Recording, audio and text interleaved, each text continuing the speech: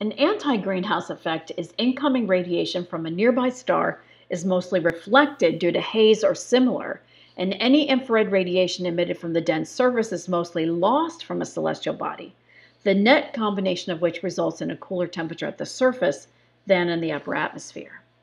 This anti-greenhouse effect occurs on the moon Titan in our solar system.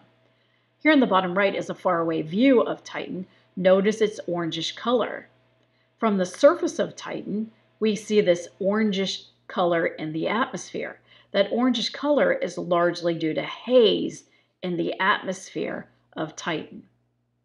Because of this haze, we have a lot of the incoming solar radiation bouncing off the atmosphere of Titan. Around 90% is reflected off the surface of Titan due to this haze.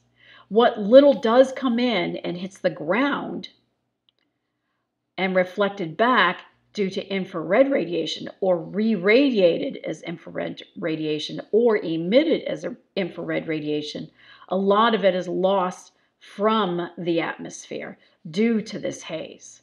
So we have two combinations that is working together in the anti-greenhouse effect. You've got radiation emitted from a dense surface is mostly lost, and you have incoming radiation from a nearby star is mostly reflected. These two combined causes the surface to be cooler than the atmosphere, and hence we have an anti-greenhouse effect.